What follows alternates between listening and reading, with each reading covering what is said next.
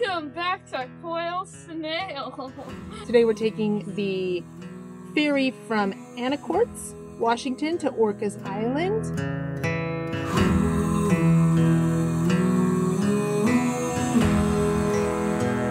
We got here good and early because I was very worried we'd be late, and so now I think we're going to be waiting here in aisle 11 for an hour and a half. Yesterday we drove the 700 miles from Central California up to just outside Anacortes, and we stayed at a Harvest Host. We spent our extra time this morning in Washington Park, which is just up the street from the Anacortes ferry terminal. We were able to get out of the truck and just sit in our beach chairs in the trailer parking area, and they even had a dump station so we could empty our tanks before we hop on this ferry. People have pulled out their chairs, they're camping outside, they're like the engines are off. Feels like tailgating. Yeah, that's what it feels like. If we didn't have our cats, I would maybe get out and join them. So I think because we're second in line, We're going to be one of the first trailers on, maybe one of the first trailers off. Yeah, Hopefully. yeah.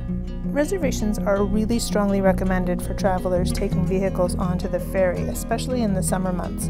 2023 at least, you could make reservations starting on April 25th. Before you make your reservations, you'll need to know the combined length of your vehicles, your tow vehicle and your trailer, and the height.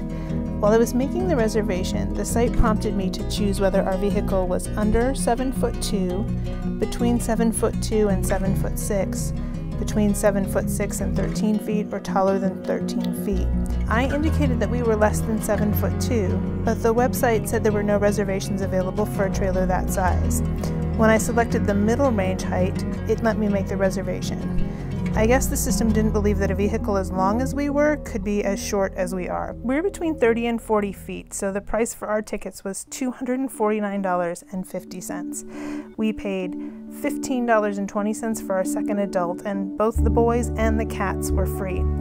When you make your reservation, you also save a spot for your trip back to Anacortes, and the fee you pay as you board the ferry covers both parts of your trip. The trip from Anacortes to Orcas Island takes about 45 minutes to an hour, depending on whether or not you stop at any other islands along the way. We stopped at Shaw Island on our trip out, and the trip is so beautiful, you will wish it was longer.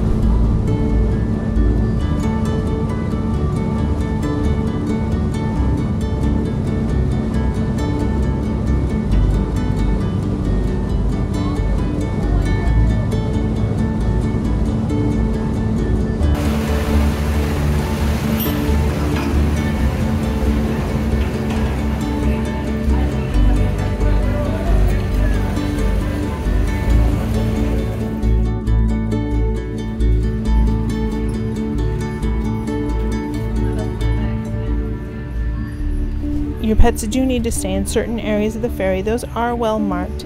In theory, our cats would have been fine on leash. They wouldn't have been super comfortable with that, so they stayed in their packs. There were dogs who were out on leash that we saw while we were on the ferry.